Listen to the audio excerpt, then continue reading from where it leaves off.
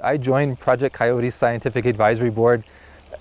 This sounds kind of cheeky, but it's because I was asked. And that I'm not trained as a scientist. I'm an ethicist by training, and I collaborate with scientists. But even though so many natural resource issues are ethical issues, we don't actually include philosophers and ethicists in these conversations. So I was not going to pass up an opportunity to be part of an organization that not only recognized that it was an ethical issue, but was actually willing to invite somebody into the conversation with that actual background.